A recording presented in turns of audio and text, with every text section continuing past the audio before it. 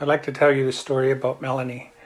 1984, I got a call and I met Andy Commodore for the first time, who I later adopted as my grandfather.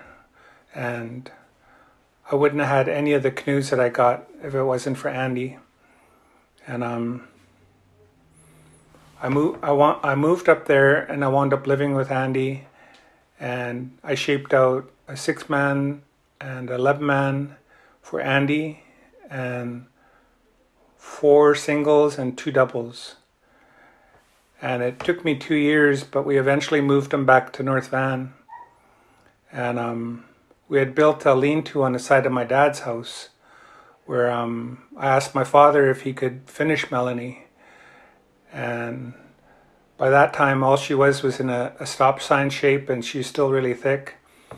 So he thinned her out, and he carved the outside, and with my brother's help, Reno and Ian, we put a nice finish on her. My dad was a perfectionist, and he made sure that we did a really good job on her, and he taught us quite a bit about canoe building.